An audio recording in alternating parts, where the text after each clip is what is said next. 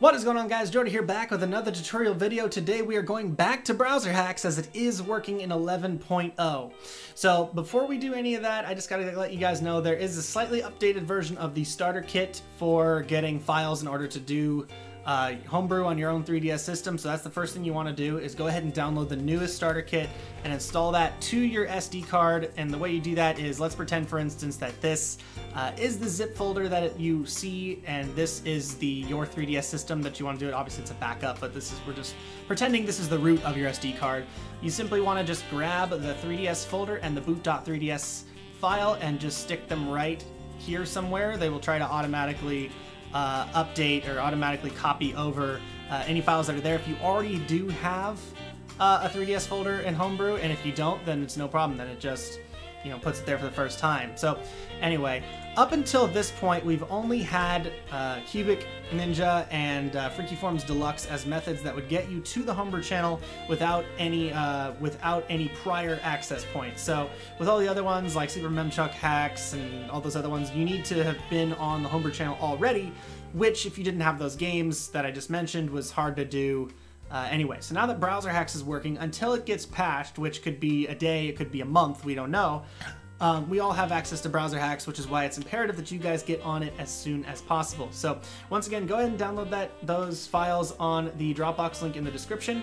And the second thing you're going to need to do is go ahead and make sure that your 3DS system is set back to the correct date and time. If any of you guys did the 10.5 method that I showed you before, I recommended switching back to January 1st. Yeah, no, undo that for this. Apparently you want to be completely up to date. This doesn't rely on any of the old browser or anything like that. So we're just going to go straight on into the internet browser here. Once you've got those files in, you should be good to go. And this, once again, I don't think I've said it, but this does work on both the old 3DS and new 3DS. So before you do this step that I'm doing right now, which is, as you can see, I'm starting up the browser like I've never started it up before, you want to go ahead and go into your settings and delete your cookies and clear your save data for your browser. Mostly because there's no real reason to, I mean, unless you're doing anything weird on your 3DS internet browser, like I can't see why you would need your internet history here. So go ahead and delete it and get a new save started, just to make sure that it doesn't try to load any cached files or anything like that of this site or any other sites while it's doing that. So the site you're going to want to enter, normally I would say go directly to the link that it gives you, but for this one it might actually be easier to go ahead and go to the main page, which is what we're going to do here. So type in on your 3DS https:// and this is obviously for old 3DS or new 3DS, does not matter, yls8.mvall.com/ oh, that's .vom, like vomit, .com/ 3ds browserhax.php. Let me just double check, make sure that's spelled yls8. Yep, okay, so you go ahead and click open, and it should open. It's something about a security ticket, that's fine, just go straight in. So it should load this page, and it's going to look a lot like the actual, I mean, it's going to look like the actual page if you just opened it up on your browser. So as you can see here, I'm going to zoom in just a little bit.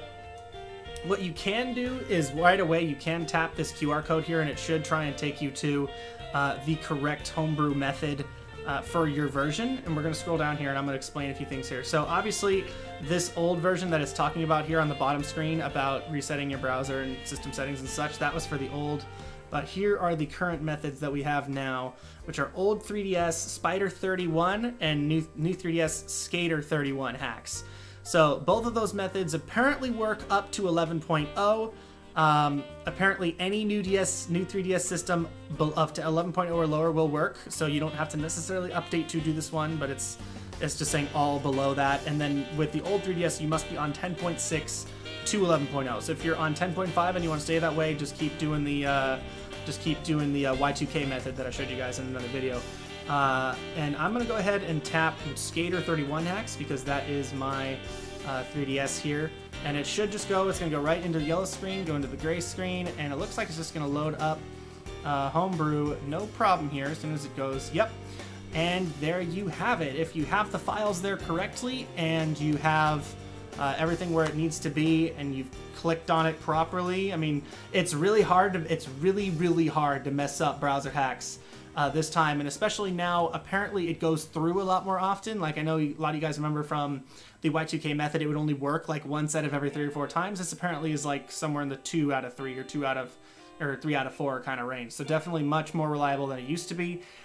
In the next video, which will be in the description, I'm going to show you guys how to get onto menu hacks. I just wanted to keep them separate because if you prefer another secondary method, that's fine. You don't have to do menu hacks. And if you you know, only needed menu hacks, but you didn't need browser hacks, I didn't want to waste people's time with both videos. So with that in mind, that'll be all there is to it for browser hacks. Let me know in the comment section if you have any questions. I'll try to help you all out as best I can. But again, this is pretty well laid out. There isn't a whole lot of room to screw up here. Just reset your browser, make sure your dates and times are all up to date, make sure the files are on your SD card, and enter the web address and click the link that is for your DS, and it should work.